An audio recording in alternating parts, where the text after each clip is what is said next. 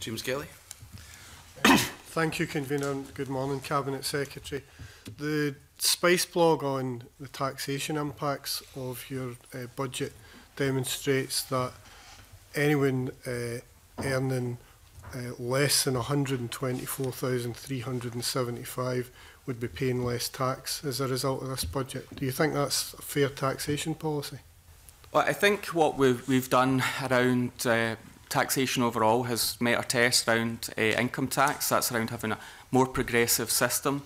So you think it's entirely reasonable that Cabinet Secretaries like yourself, who are scheduled to earn 111,000 in the next tax year, would be paying less tax? Well, I would want to point out that Cabinet Secretaries such as myself have taken a voluntary pay freeze since 2008. I've not been a Cabinet Secretary that long, of course, but that is the position for Cabinet Secretaries since I've been asked about my own position.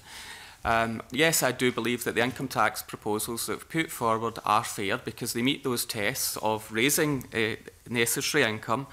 So you think it's fair that government ministers, managing directors, chief executives on salaries of around £100,000 are paying less tax as a result of your budget?